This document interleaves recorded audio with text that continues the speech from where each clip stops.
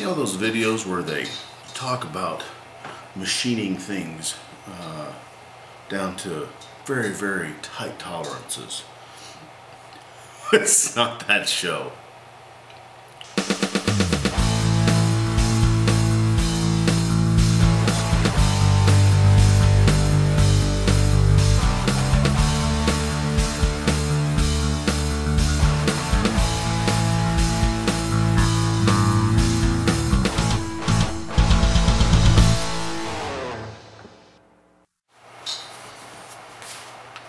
Alright, got a couple of things going on here.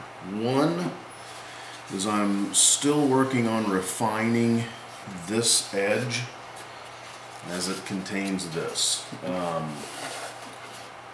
It's a little tight in a couple of areas, and I don't necessarily want that to be that tight. Because I know strange things are going to happen when we start putting glue in there. So it's just a continual rework, and I've actually got it marked here where my areas are that are kind of giving me problems. Now part of this is because there is this curve on the top of this radius, so I'm having to kind of account for pushing that down into that position. So that is what I'm doing at the moment, and what I've done to get in here is I've just taken a piece of foam core and some sandpaper, and I've sprayed, what is it? It's Super 77 3M spray adhesive. I've just sprayed it on the back of the sandpaper, and then I can cut these little strips out. And these little strips are very easy to just kind of lay in that channel and either sand up against that binding, or to flip it and then sand down here into this corner on the kerfing strip, so I can get it to kind of sit the way that I best know how. So that's what we're doing in the meantime, and of course it's about to kill me because I just got a new book in the mail, and I want to sit down and I want to read all 500 pages of this book.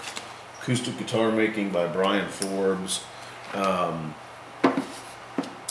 Lots of pictures, lots of explanations, what looks to be painfully precise explanations.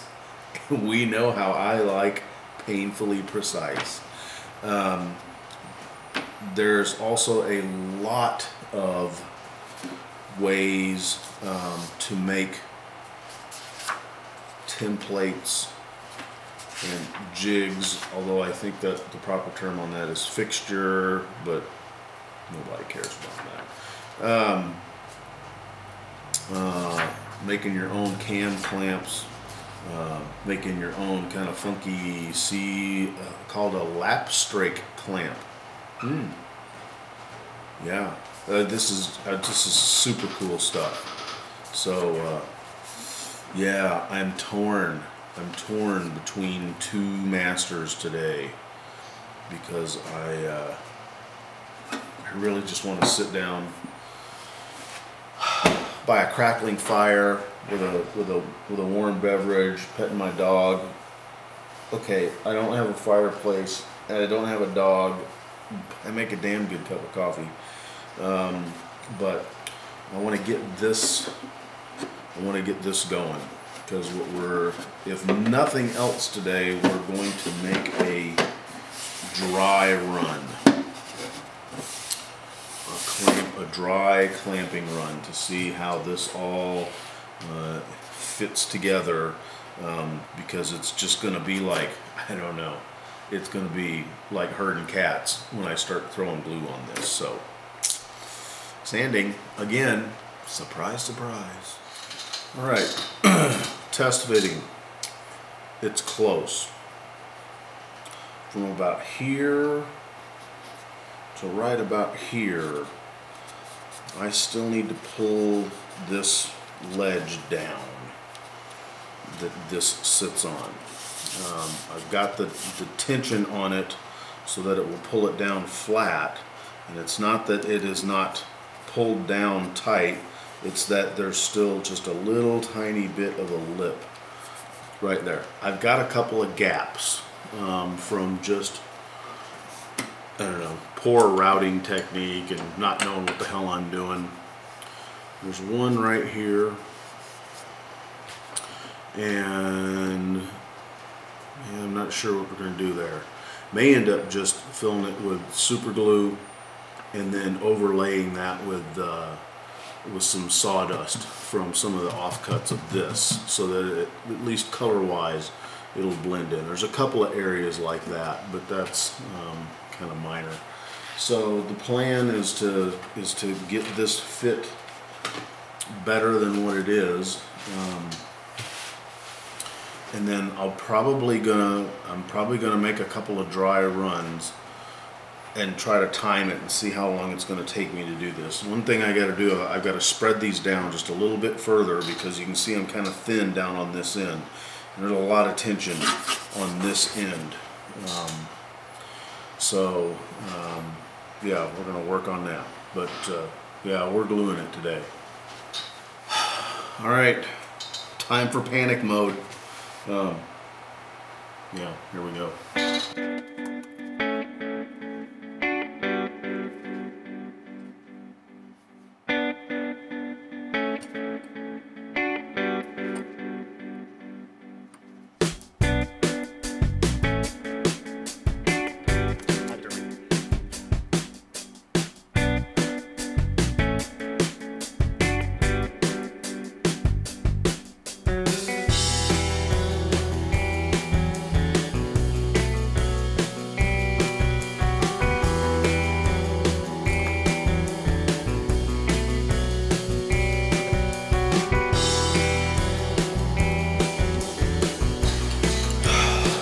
Fun yet? Oh yes, much fun.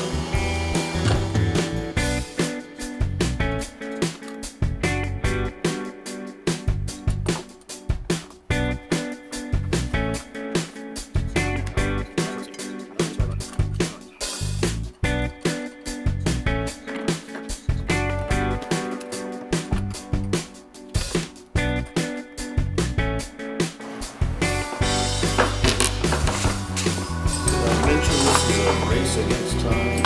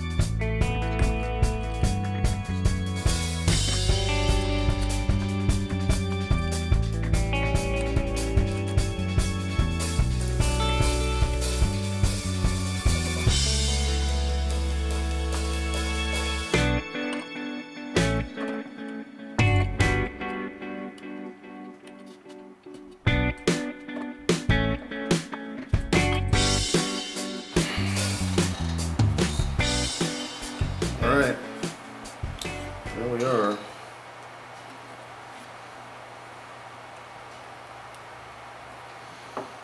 Now we just kind of tighten everything up.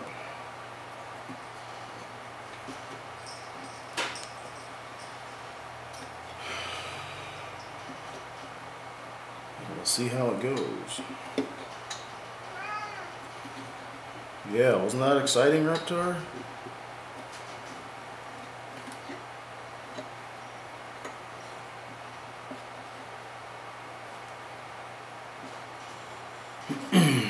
Alright, where the tail block is, I've got a caul, I guess you would say it, Could try to spread the pressure out over the heel block. Same thing up here on the neck block and where the fingerboard extension is going to go. I just made this little deal to put the pressure down on here. Alright, mild panic in action. There you go. We'll take a look tomorrow.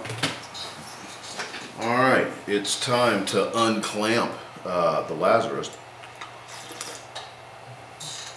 I see some issues that we may run into. The first is that we're probably going to have some glue sticking to the cork on some of these. This is not the way you normally glue a top onto a guitar, because this is a unique kind of repair job. Not the way that I would do it again, mind you, because we learn. But nonetheless, it's the way we did it.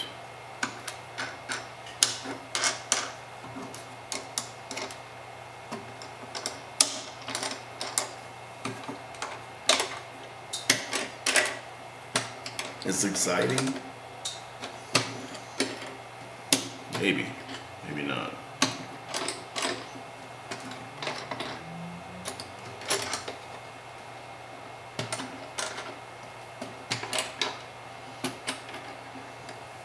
Okay, I guess maybe the first good point is that we didn't hear all kinds of snapping and cracking and popping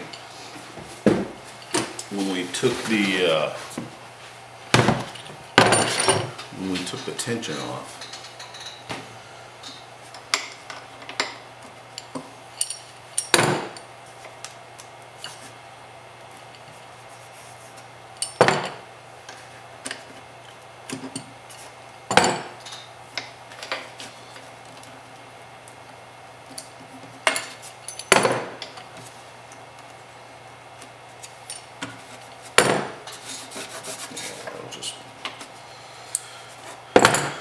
A little light sanding there, and that will be coming right off. Now, as I mentioned before, there will be some gaps, because, and you should probably have this as like a little banner running down across the bottom of the video screen. For a lot of this stuff, I don't really know what I'm doing.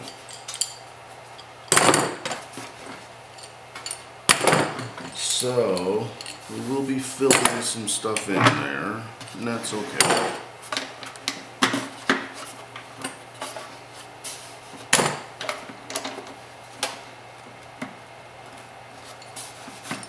See, the nice thing about having that cork on there is that it is pretty friable, and easily the cork is what's pulling off. And it's not like pulling off the top of my spruce. Oh, I like these kind of falling off here.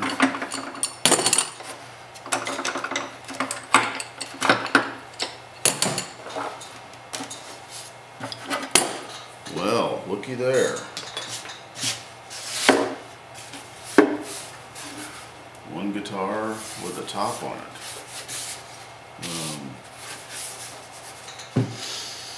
Alright, first things first, we're going to sand this cork and any of this excess glue off of here, and then we're going to start formulating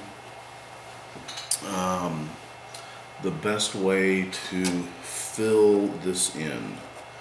At the moment, I'm thinking super glue and sawdust. The sawdust it'll be sawdust from scrap pieces of this, so we can just fill that. We can fill it in, and it'll blend in. It won't look seamless, but it'll at least blend in. Oh, you know what? Let me go find my phone and we'll see how ugly it is on the inside.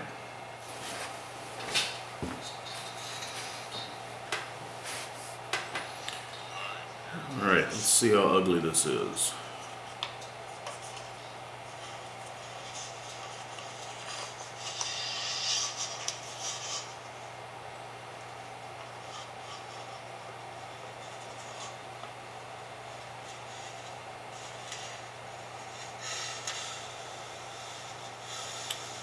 Alright, well, not bad, I guess.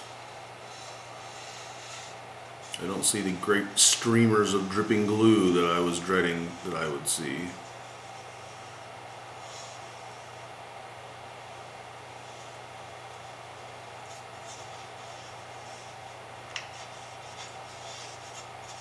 Alright.